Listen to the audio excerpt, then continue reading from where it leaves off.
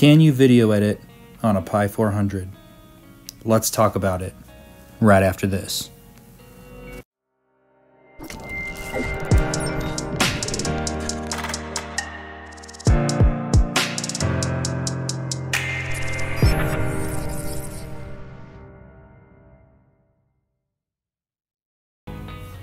In my Pi400 daily driver video, I mentioned that video editing on the Pi400 was not the best. So let's talk about that. So here we're opening up Kdenlive, which I have installed on a stock version of Ubuntu. We're not overclocked. There's nothing extra going on. This would be just if you were to use the Pi400 straight out of the box. I put some video files from a previous video that I made installing Manjaro Linux on a Pi400 on a USB stick and imported them over to the Pi400. I installed Kdenlive right out of the software app store, and I'm going to show you guys how this works. So as you can see, importing, actually using Kdenlive in general, there really wasn't any issues with. So I was able to add a title clip. I was able to import all of the files. You're able to work with everything in the timeline. You can splice things together. You can cut. You can add effects, and everything worked fine.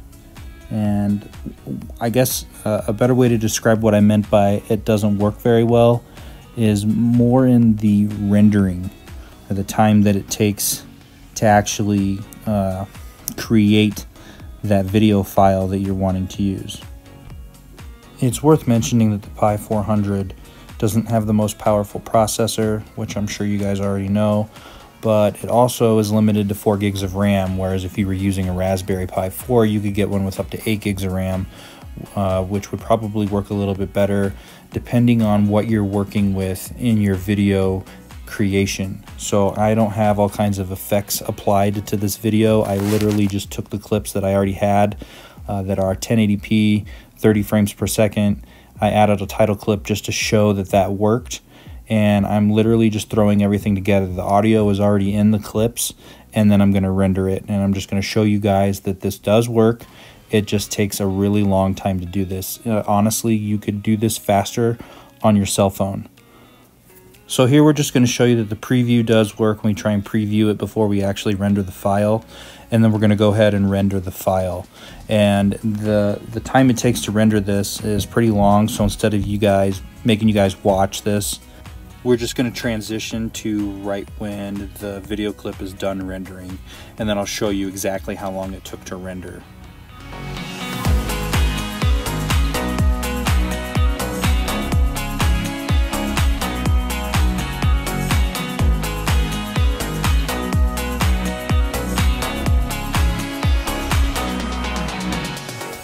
So now let's switch over to VLC Media Player, and let's see if this file that we just rendered on the Raspberry Pi 400 will actually play. And it does. It opens up with 0 issues. It plays perfectly fine. The rendering was fine. There was no abnormalities in the file. The audio was synced up fine. There was no skipping. And I'll skip through the video here just to show you different parts. It loads up fine and continues to play. There's no problem at all. The only issue I've had thus far with Kdenlive and Ubuntu on the Pi400 with video editing is just the time that it takes to actually render the file. And next, we're going to switch over to another video editor in Ubuntu that I also downloaded from the Software Center App Store, and it's called OpenShot. And just to spare you guys watching me do the exact same thing 100 times, I'm going to go ahead and skip to the part to right before I render the file. But before I do that, I just wanted to let you guys know that everything did work in OpenShot. It was a little slower. So you'll see here that the video files took longer to populate when I was trying to import them.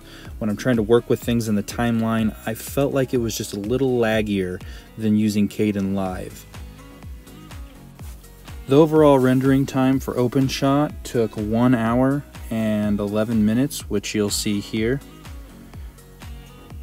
So it did take a little bit longer than using Kdenlive, and I did feel that overall the program used more system resources because it was a little laggier than using Kdenlive, in my opinion.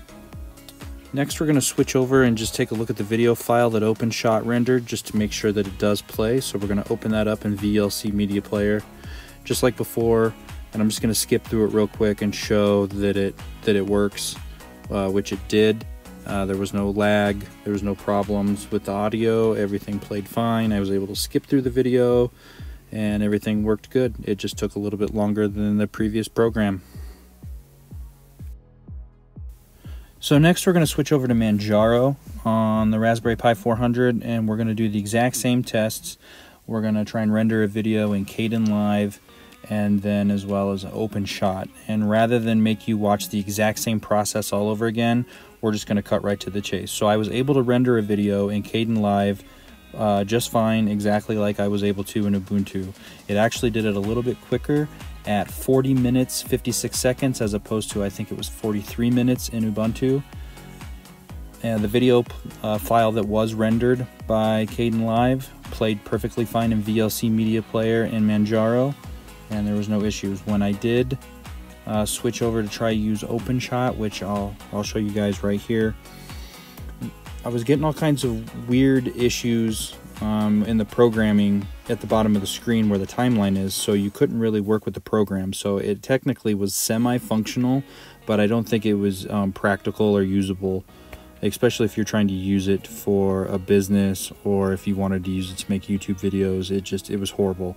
So what I ended up doing was I didn't even bother trying to complete rendering with OpenShot, and I downloaded a different program called Flowblade, and you'll see that here. Flowblade was the absolute worst video editing program that you could use on a Raspberry Pi 400. I've personally never used it before on any platform, but on the Pi 400 it was horrible. Creating the timeline and getting everything up to the point of rendering the video worked fine in Flowblade. My biggest issue with it was just the time it took to render. The program estimated that it would take 4 hours to render, but the actual rendering was 3 hours. The video file that was created by Flowblade worked perfectly fine, so we didn't have any problems running it in VLC Media Player. Just like all the other ones, there was no skipping and no issues there. So in conclusion, can you video edit on a Raspberry Pi 400? And the answer to that is yes, you can, without a doubt.